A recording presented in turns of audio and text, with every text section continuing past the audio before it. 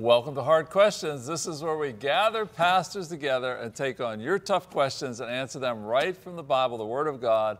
I'm Tom Hollis, the moderator, and today our panelists include Dr. William R. Glaze, Bethany Baptist Church in Pittsburgh. Pastor Buck Schaefer, Grace Life Church, Monroeville and North Hills. Pete Giacalone, lead pastor, South Hills Assembly of God Church, Bethel Park, PA. J. Anthony Gilbert, pastor of Another Level in Mount Washington.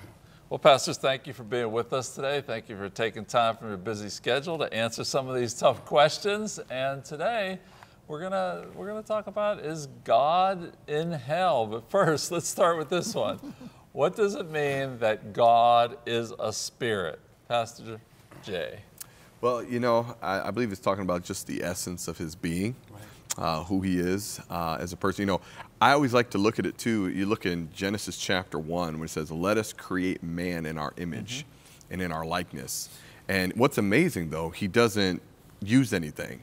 In Genesis chapter, that's in chapter 1:26, in Genesis chapter 2, he says, then he formed man out of the dust of the ground. And then a little bit further on, then he breathed into his nostrils the breath of life, and man became a living soul. So we see there's three different distinctions there. And I believe that when he created the essence of who we are. That's why when our spirit and our soul leaves, the body is dead. The Bible talks about, even in James, how as the body without the spirit is dead, so faith without works is dead. So when we break all that down, what does it mean that he's a spirit? It's the essence of who he really is. This is not us. No. This is not who we are. No. Who we are is that inner part, that eternal being that we're all created. That's why when we all die here, whether heaven or hell, we're all created eternally. We all, no matter where we go, hopefully it's redeemed, but God is letting us know in this passage here in Genesis 1, by creating man, that he was showing us that we're spirit beings and that that's the essence of who we are. Real quick, the let us. Who's he talking to? Let us. Elohim actually Elohim. says. Yes. Elohim, which is the plurality name for God. So he's talking about all three, which is kind of unique when he created him. He said he created male and female in that moment as well. So we see that there's even the three there. And if you add God in the middle, when you get married, you have the Father, the Son, Holy Spirit, and then you have the oneness of God. Then you have man and woman, which gives us that threefold cord that's not easily broken, all created in there. So good teaching here. That's good. And the thing is, if God isn't spirit, then it would limit him in his omnipresence. He has to be spirit.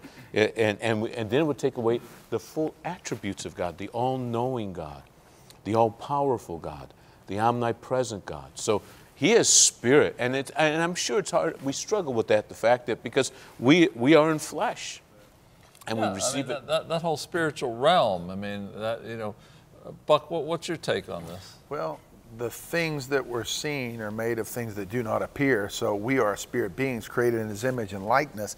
And as John 4:24 says, God is a spirit, and those who worship him must worship him in spirit. I agree with Jay. We're all spirit beings, but God is everywhere. He is a spirit. The reality is we're limited to a body. He's not. That's right. Amen. Yeah. Well, you know, an interesting take that I have on it is when we get to heaven, I tell people, you won't see God. You'll see a manifestation of God, but you won't see God, because God is a spirit. God is invisible. You know, you can't see something that's invisible. Now, you may see his Shekinah presence. You know, you may see light. You may see glory, but you're not going to see God. And, you know, people look at me kind of strange when I say that. Yeah, I'm looking at you kind of strange right now. We're all looking at I'm you just kind saying, of if he's you can't see a spirit, right? Yeah, right. How can you see God? But we'll see the fullness of Godhead bodily. Into the spiritual realm. You'll see a manifestation of God. You know what I'm saying? On bodily form or physical, tangible. Right, exactly. We'll see the fullness of the Godhead bodily in Christ. Yeah, right. Isaiah says, I saw the Lord. He was high and lifted up, and his train filled the temple. I mean, you still got to do something with that too, you know? Would that be a theophany, though? Well, you know, and then in Revelations, you got, you know, I was in the Spirit on the Lord's day, and, you know, this is what he looked like, you know. Well, it was a manifestation. Well, because when you talk about that too, you're talking about seeing Jesus in Revelation, who took on bodily form. Right. Now we'll see Jesus. And if you've seen me, you've seen the Father, too. I remember when he said, when one of our professors at Bible college said that these girls that were raised in the church, you know, PKs, they were crying and they were going to leave Bible college over this because, I heard that taught years and years ago. Yeah. Interesting take on that. I do want to ask a follow-up question on this. So when we're made in the image of God, so what does that mean? You brought that up, Buck, you brought that up. What does it mean to be made in the image of God? Well, image, likeness, dominion. I love what it says over there in Psalms. He says, what is man, the psalmist says, that you are mindful of him, and the son of man, that you visitest him. Yet you have made him a little lower than Elohim, the same word, God himself. That's the original translation. And then you crowned him with glory, honor, dignity, and worth. So I think we're God-like. Now, I didn't say we're gods. Yeah, right. No, We are God-like. We're like his children. We were made in his image to take what? To be fruitful, to multiply, to take dominion. So God created the earth and the fullness thereof and put his prized possession in it, us, made in his image and his likeness for dominion, to take authority and dominion. Of course, sin came, we know the story, but I think we're going to be a lot more like God than we think. Okay. God-like. Right. Well, the Bible says that as he is now, so are we in this earth. Come on, bro. So, yeah. Just give you a quick amen right All there. right, some We good might stuff make there. teams here, bro. Let's move right along here, so see if we can all agree on something else here, or disagree, as the case may be. Second question, if God is everywhere, we all agree with that, is God in hell? Buck. Wow. Well, you know, you got your opinions, but we always like to go with the Word of God. So let's go to Psalms 139. And Yeah, that's where I went. I just, you know, where can you go from a presence of, if I make my bed in hell, you are there. So, you know, Sheol, we can look at the different meanings. So God is everywhere, omniscience, omnipresence. Right. He's everywhere. And I believe he knows what's going on in hell. And, but, you know, is he, again, that goes back to the spirit being that's everywhere, because your fallen nature would go to hell. I think God has awareness that people are in hell, but that means this scripture is saying, Psalms 139, he's everywhere and understands that. Wow. Any other takes on that? Well, that's just an unusual question. But yeah. If I can quote Dr. Glaze here, I believe because he's spirit, we can't say he's not in hell, but is his manifested presence in hell. There's where I would say no, his manifested presence, no, definitely not in hell. Well, he is and the psalmist omnipresent, right? Right. Means he's all present, right, in all places. And because again, Solomon, when he dedicated the temple, said, the heavens of the heavens cannot contain you. Everywhere cannot, even hell. But that brings up a good question, because just thinking about it, where can I go from your presence? Right. So, and again, his presence is not in hell. That's void of God, right? Correct? Well, there's two words for that too. As I did some research on it, I should have wrote them down, but there's two words for presence too. There's a presence where there's like an intimate, I'm here with you, and then there's the presence of him as far as that he's everywhere. So what's like the manifest presence? That's what I'm saying. Yeah, for example, like God is with us here. Like that's why there can be people in church and God can be there. One person can have an experience, another person can't. He's there, but they feel nothing. The other person has this thing that is so intimate with him. And so he has that ability, because he's spirit, to be able to do both. Yeah. He can be everywhere, but not be intimate with everyone. He's got to be. It's funny how we can't talk about this without going like this. You know? He's everywhere, but you know, but it's true. Pastor Glaze. Well, you know, to me, I think the key is relationship. Yeah. That his presence is in Sheol or hell, but the people there don't have a relationship with him. Yeah. Whereas we do. You know, and you know, so I would say that would be the big difference. You know, as far as his presence is concerned, that there's, you know, like for us, we have a relationship, and he comforts us in the relationship. You know, he speaks peace to us in the relationship. But in hell, his presence is not going to comfort anybody. Right. It's not going to speak peace to anybody. He's still God of that. He still reigns supreme. No, just one quick thing. When you said that, something came to my mind in Genesis.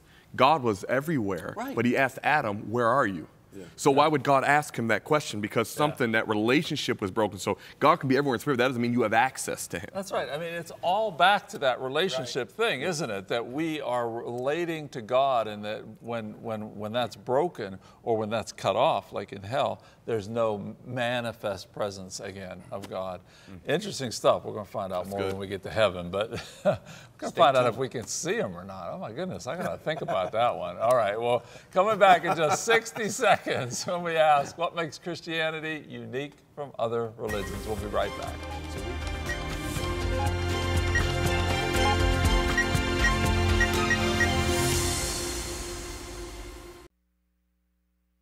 Head in Christ, yes, Christ. Model. I'll tell you what, you should be here when the commercial comes on, because we have some really good conversations in the break. Well, I want to get to some more good questions here, good conversation, a good discussion about the Word of God. And the third one is this: what is the immutability of God, and why is it important? Pastor Bill. Well, the immutability of God is the fact that he doesn't change. In Malachi, he said, I am God, I change not. In Hebrews, it says, Jesus Christ the same yesterday, today, and forever. So why is that important? The reason that it's important is because if God could change, that means that he's not perfect. That, you know, if he could change for the better, then that means who he is right now is not, he's not the infinite, ultimate being. If he could change for the worse, then that takes away from who he is. So, to me, I think the reason that it's important that God is immutable is because he is infinite in time, he is infinite in space, he is infinite in eternity, from everlasting to everlasting, thou art God. And if he could change, then that means that either he's not all that he should be right now, or that he could be better than what he is. So. It's not a word we use very much, immutable, but that's what it means. Pete. He doesn't change. He even said, I change not. He declared that I am a God that does not change. And what else would I love about this is the fact that not only is he not immutable, but his word isn't. Every one of his promises, Jay, are guaranteed as long as we live. That's right. He's a God that changes not. He doesn't change. What's that mean to you, Buck? James 1, every good and perfect gift comes down from the Father above, whom there isn't even a shadow of turning in him. He's the same yesterday, today, and forever.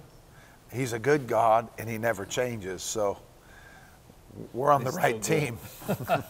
He's still good. It's a comfort to us, right? Yep. And also that means that, to your point, that's why when they cried out, holy, holy, holy, what they're saying is that he never changes. Yeah. When you're holy, it means no matter how much pressure is put on you, you don't shift. The problem with us, if enough pressure gets applied, what comes out of us is changes. With him, no matter how much pressure gets on him, around him, in him, through him, doesn't matter what it is, he's still the same no matter what. And that's how you can always tell when you've become holier than you were or sanctified, is that the same pressure that hits you once before, you don't shift in your character because now that holiness has been perfected within you. So the fact that he's immutable, it doesn't matter what comes on him, he remains the same, which is what we cannot do. And that's a comfort. As we draw close to him, we are changed, but he remains the same. Great question. Well, we want to go to, I think, what we'll probably have a lot of discussion on. What makes Christianity unique from other religions, Pastor Pete? Right. When I think of other religions, I think of other religions as far as that you're saved by the things that you do. Right. What makes Christianity unique?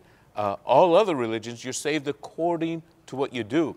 It's a fact that in Christianity, we are saved by his finished work on the cross. Ephesians chapter 2, verses 8 through 10.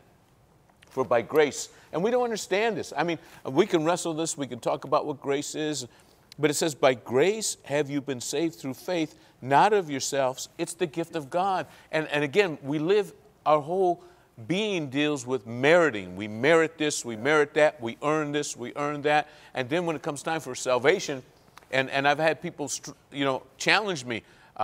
We say a simple prayer, be merciful to me, Lord, a sinner. And you're saved? Just on something like that? And we are. The moment that simplistic, Lord, be merciful to me, a sinner, I believe immediately the grace and the mercies of God take place. Regardless if that person's struggling with drugs, yada, yada, yada, they're immediately saved. So that's what makes Christianity different. We're saved by grace, our works. Now, we're saved to do good works as we are discipled, but that doesn't take place overnight. Yeah. Okay, very good point. We're saved not by what we do, but by His grace. Pastor Bob. I agree 100%, man. By grace we're saved, but I think the resurrection stands us apart from every other religion. Yeah, oh, yes. And you know, for Paul to say, if the same Spirit that rose Christ from the dead dwells in us, it quickens our mortal body. You don't hear that in Buddhism. If you go into those shrines over there, if you go into the mosques over there, it's a very somber. It's a beating you down. It's heavy works, but.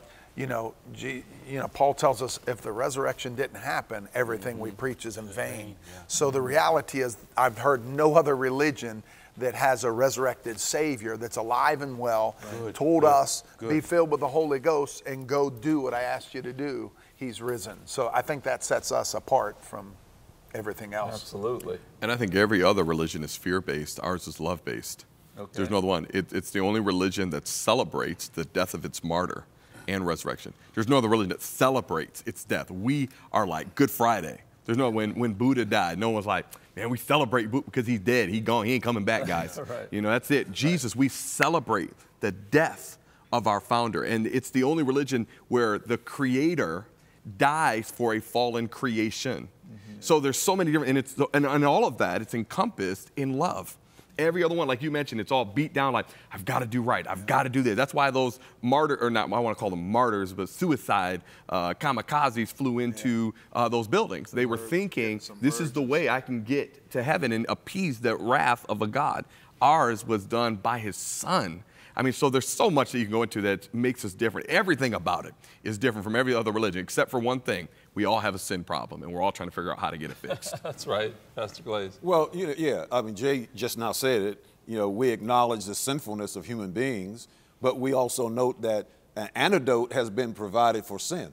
And so people spend their lives trying to atone for their sin, whether it's standing on the corner handing out Wake and Watchtower magazines, whether it's standing on the corner promoting the Big Lie, selling bean pies and wearing a bow tie. The fact of the matter is that it's so easy. Christianity is so easy that a caveman can do it, right? I mean, just like Geico. Right. All the other religions leave me guessing if I've done enough. Christianity's, other religions say do. Christianity says done.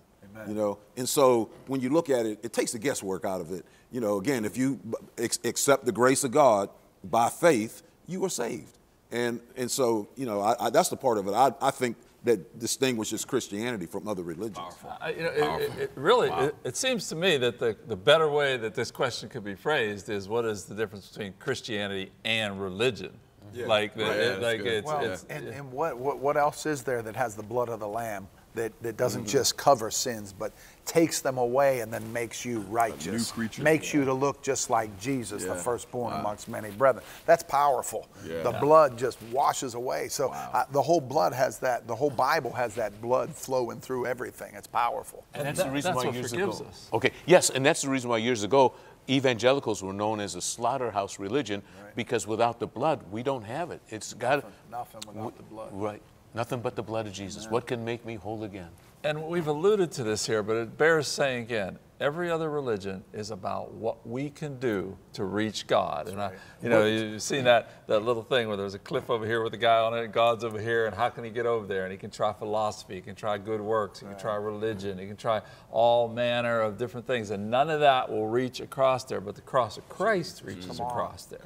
The cross of Christ is the thing that we can, by no expertise of our own, but by His death. You alluded to it, which I think is really important.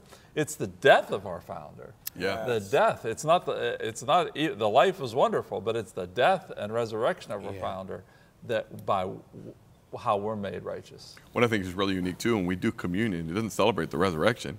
You do commemorate the Lord's death. It's the only religion that celebrates the death of its founder. Right. Yeah. So I mean, there are some unique things, and maybe it bears taking a moment here that if you've never made that commitment. Amen. If you realize that there's sin, you know, everybody realizes there's a sin separating them between what they should be and what they are. And you know what? We can't get through that barrier of sin. We can't do that. But God himself came and broke through there for you, that you can know him. And all you need to do is invite him into your life, open that door of your heart and say, you know, God, be merciful to me, a sinner, as Pete just said. In other words, God, come into my life, be my Savior and Lord. If you surrender to him today, Amen. You'll know what we're talking about celebrating his life, death, and resurrection. Well, coming up in just 60 seconds, the hotline question of the week.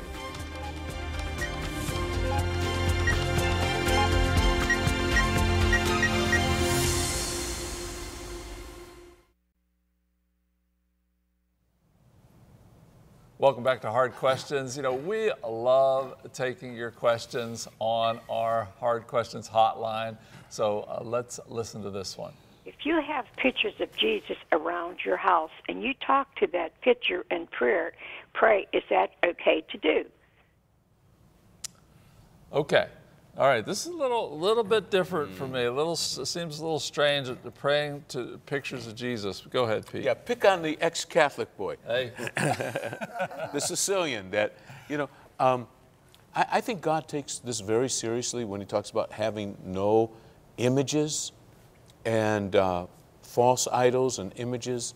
Again, guys, I grew up in and I'm not attacking, but I grew up in a situation where all of these images were throughout our house. I think if we go back to a question that was asked a little while ago, God is spirit. And I think if we limit or even begin to see these pictures as our relationship with God, I think we'll be limiting ourselves. I think we'll be limiting the power and the presence of God. And I think that we'll say that the presence of God will eventually come to places only when I'm at home looking at these pictures, that we don't have his presence with us in the car, when we're in an airplane, when we're in the mall. And I think there's danger to that. I really believe there's danger to that. And that's the reason why I would highly encourage you, ma'am, please take the pictures down. Because it seems like if you're talking to them now, they've got some rule. So there's not something wrong with the picture so Right. much as the praying to it. There you go. Substituting it for that relationship with God. Buck. You know, as you travel to different nations, I've done a lot of work in Russia, and it just caught me weird Yes. that the Russian Orthodox Church, and they would, you know, in Rome, they'd kiss those icons, and they'd kiss. If you go back to the history of that, you find out that when Martin Luther nailed those 95 Theses to the door of that chapel, it was the just shall live by faith.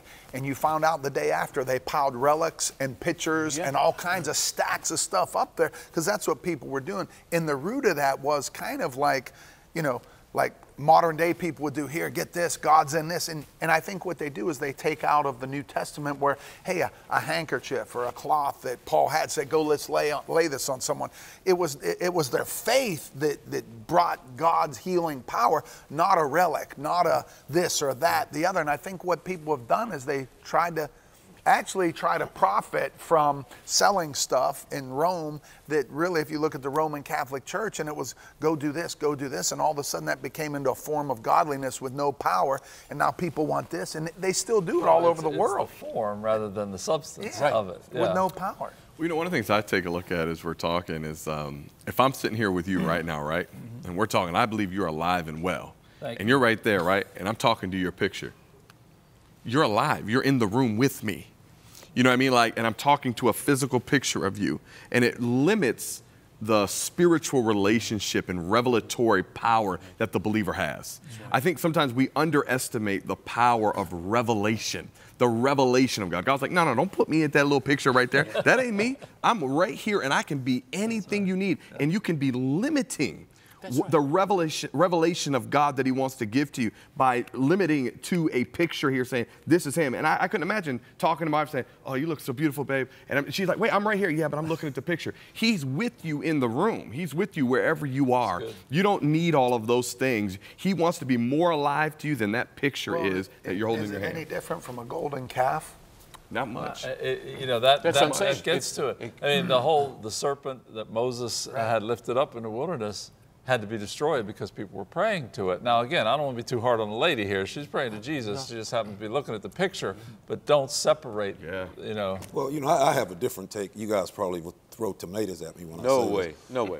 No, but I deal with a lot of brothers in the hood, and one of the reasons that they reject Christianity is because they say, "How can you worship a white Jesus?"